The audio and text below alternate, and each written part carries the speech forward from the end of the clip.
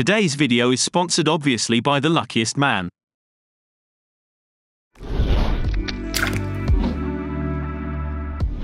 Open your clip in the Fusion page, add a merge node, and change the apply mode to screen. Bring a color correction node in empty space, connect your clip to this and drag it to the left viewer. With the correction node selected, increase the strength value, roughly around 0.4. Right-click to the tint value, and select to modify it with shake. Go to the Modifiers tab, increase the smoothness slider around 16, and set the maximum slider to 3. Add a blur node after, and increase the blur slider.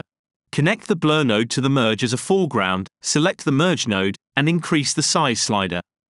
Play around with the blend slider to adjust the strength of the effect to your liking.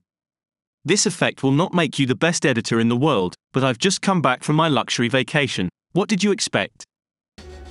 If you like this clip, subscribe to this channel. If you didn't, you are the next target.